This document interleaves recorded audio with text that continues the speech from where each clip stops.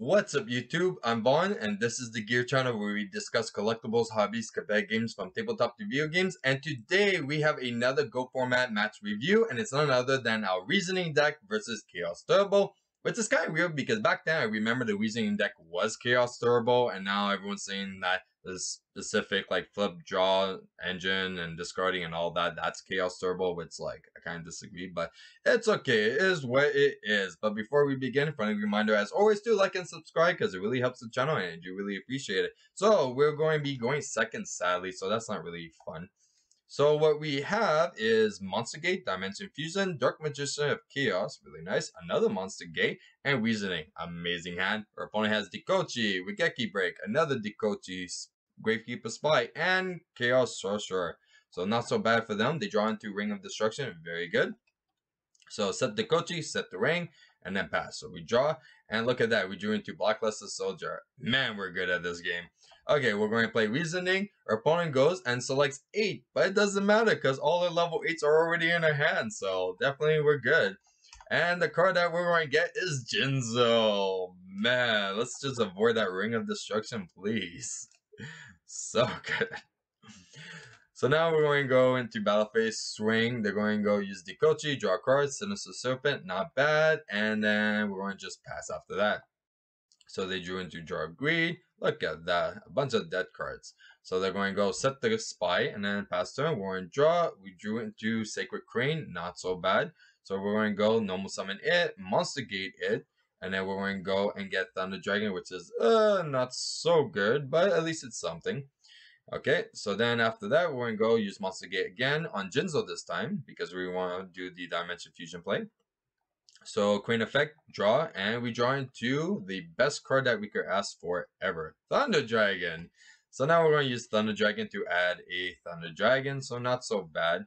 And then after that, we're going to go banish those two, Special Summon, Blacklisted Soldier. Do not use Priority though, because we don't want our opponent to get free Special Summon as well. So we're going to go use Dimension Fusion. They're going to chain Ring of Destruction.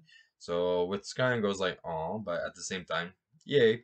So we're going to go resolve that. Sacred Crane again, draw a card. Jinzo attack. It's Spy. Spy is going to special summon another Spy, so we cannot attack. Now we're going to just pass it to our opponent. He drew into MST. The only thing he could do is set the Kochi, set the 2, and then pass.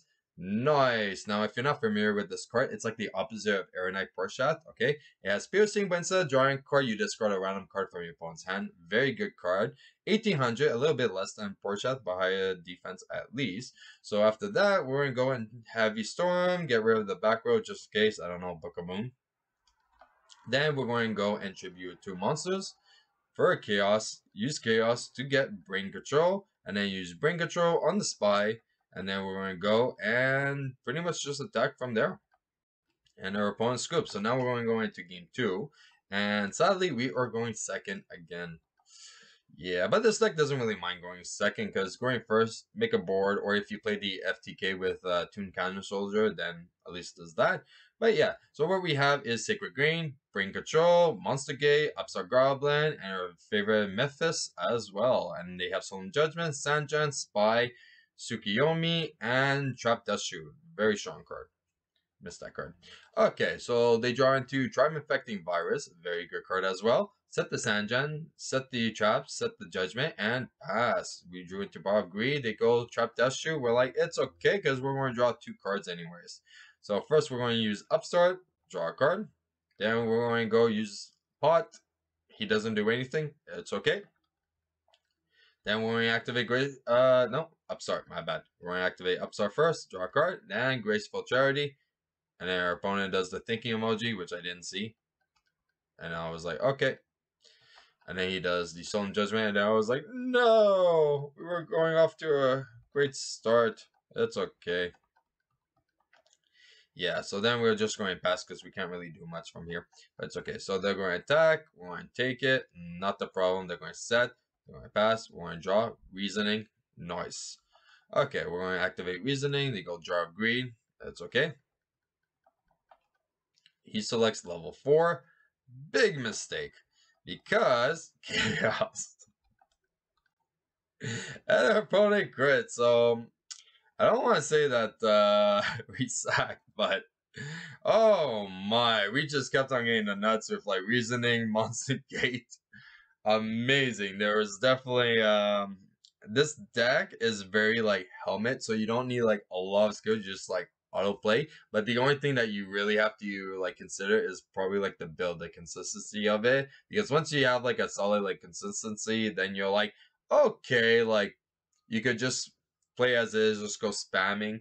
But yeah, really like playing this deck. It's very fast paced games. I never had like a Go game that lasted long, so it's usually like matches like this for the rest of them, or game one, like they usually just scoop right away. So yeah, pretty much it. And that's it for a Go format match. If you guys enjoyed today's video, you know what to do. Like and subscribe. And if you want a sneak peek of future products we're planning to review here on the channel, you can follow me on my Instagram, VaughnGear. I'm Vaughn, and this was the Gear Channel.